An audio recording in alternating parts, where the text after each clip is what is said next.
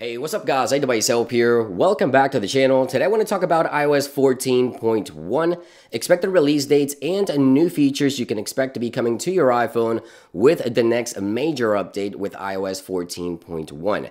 Now, as we know, Apple released iOS 14.0.1 with minor improvements, which by the way are working perfectly on iPhone 11, such as Wi-Fi improvements and other battery tweaking and improvements as well, but there's still plenty of room for improvement, and I'm going to go over some of the latest rumored features to be coming to the software as well as expected release dates as I mentioned. So let's dive right in. Now, as we all know, the Apple event High Speed is going to be on October the 13th, and at this event, there's no doubt that there will be the new iPhone announcement. I know you guys are all excited about this one as well as I am, so yeah, new iPhones definitely coming with new features, and that could unlock a set of new features for older iPhones as well that Apple may be hitting within iOS 14 until this event goes by, right? Because they don't want to show off some of the latest features that pertain to newer devices before they release those devices. So if Apple announces new iPhones with new features that could trickle down to iPhone 11 as well, then those features could be revealed. Who knows what type of features we'll see,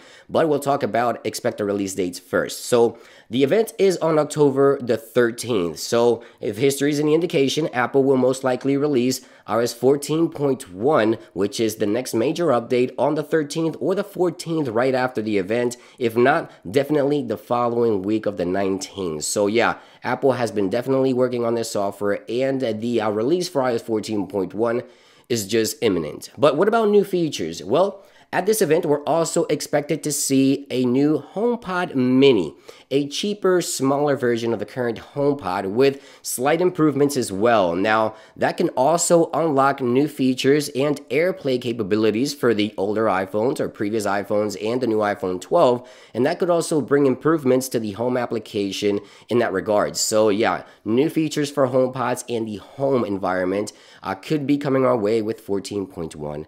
as well. Now, some users are complaining about the battery on the iPhone. Now, I can't really complain on iPhone 11 or 11 Pro. It has been a great experience for me so far, although I do say that iOS 14 isn't up to par in the battery department with iOS 13.7, for example, but it's definitely in the right track. And there's definitely time for improvement or room for improvement in the battery department. As I mentioned, it isn't up to par to iOS 13 as of yet. iOS 13 still performs better in the battery department, but Apple with 14.0.1 is definitely improving the battery here, and with 14.1, we could continue to see more battery improvements for all iPhones across the board. Of course, fingers crossed for that one. With 14.0.1, Apple did address a lot of the Wi-Fi issues that I was having, so big props for Apple on that one as well.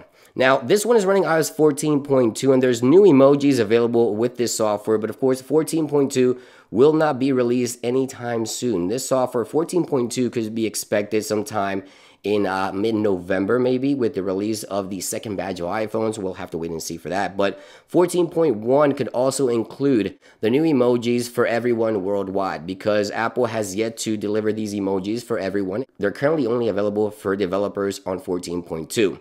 Now, you remember this wallpaper UI that was running around the internet, it was spread around, that was set to be coming for iOS 14, where you can set a wallpaper and then change it to a gradient wallpaper? Well, I'm hoping that Apple finally releases this new wallpaper UI with iOS 14.1 as well. By the way, if you want the wallpaper that I'm rocking today on my iPhone here, iPhone 11, links of course will be in the description, but hopefully we'll see the new wallpaper UI where you can change the gradient and also make it look something like this. It would be pretty cool to see this new UI finally be delivered with 14.1. Fingers crossed. So yeah, new home features, maybe for new HomePods, new battery improvements, new emojis, a new wallpaper UI could be a thing coming to iOS 14.1, and who knows what else could be coming with this software. And as I mentioned, is right around the corner. Maybe on the event, Apple will announce the software to everyone without any beta testing, by the way. This software could be pushed to the general public as early as the 13th or the 14th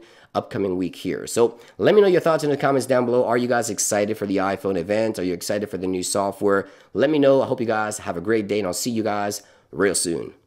Peace.